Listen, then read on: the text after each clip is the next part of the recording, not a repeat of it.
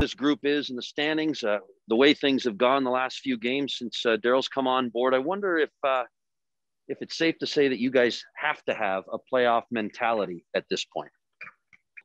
I didn't have the heart to say anything. Sorry, Luch. We didn't catch any of that, but I'm sure it was great. Any chance you could repeat that? Yeah. No, I said definitely. It is a playoff mentality on a game-to-game basis, and it's nice.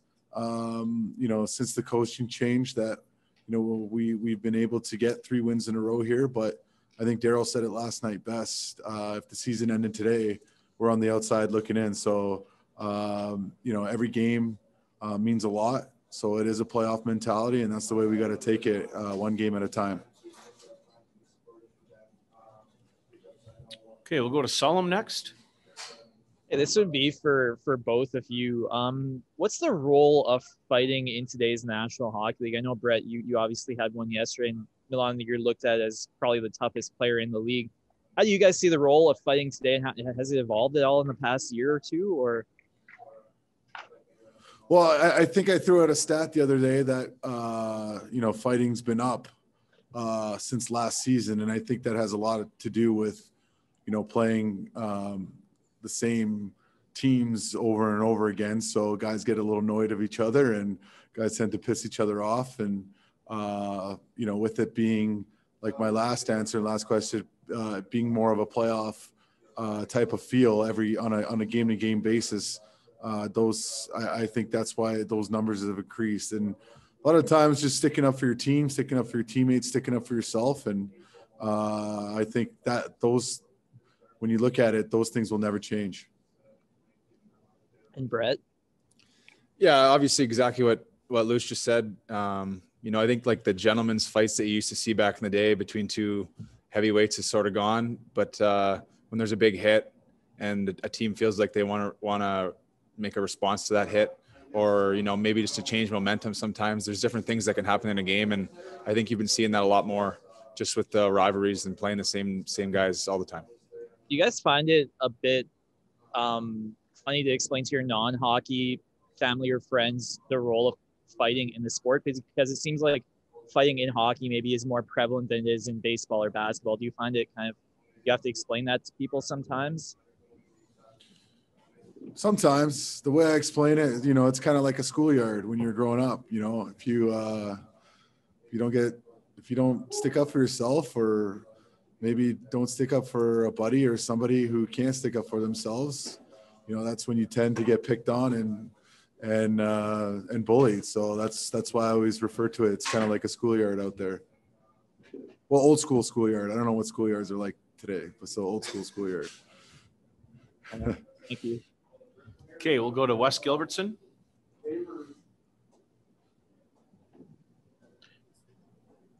Milan, can I just kind of pick up on what you said earlier about, Daryl's comment last night that, this team is still on the outside looking in. You've played for him. How does he balance the, maybe what you guys are doing well with continually pushing for more? Like how does he strike that balance? Well, I think he just does a good job of continuing to make you hungry as a team and an individual. He wants the best and he expects the best on a day-to-day basis. And, even in practice, if we're not executing and,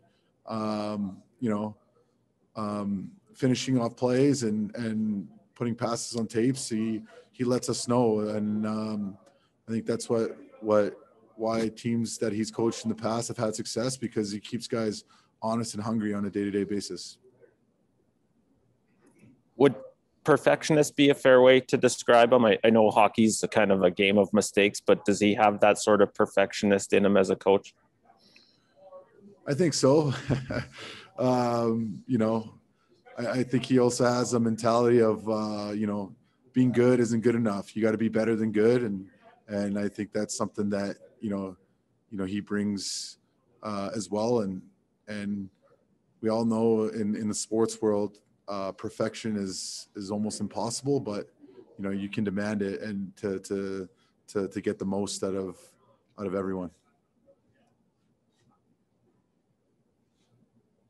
Eric, do you have a follow-up question? This is my first question, caller. Brett, and it's for both you guys. What goes through your mind when you knock a guy out in a fight like last night? What goes through your mind when you see the guy you've just knocked out is kind of in trouble? Well, you never want to see that happen. Like, obviously you go into a fight trying to win the fight, but your goal is never to knock a guy out and hurt him. I mean, you notice when you hit him pretty good, and it's sort of, your emotions are so high at the time. Like, you're happy that it's over and you're not hurt, but you're kind of like, crap, I hope that guy's all right. How about you, Milan?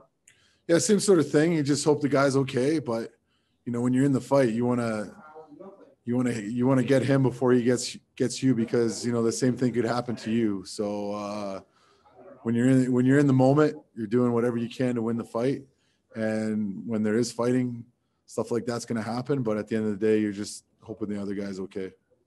And Brett, can you just talk a little bit about the role you played in Dallas? Was it different over the years, or was it always kind of similar? It was similar, yeah.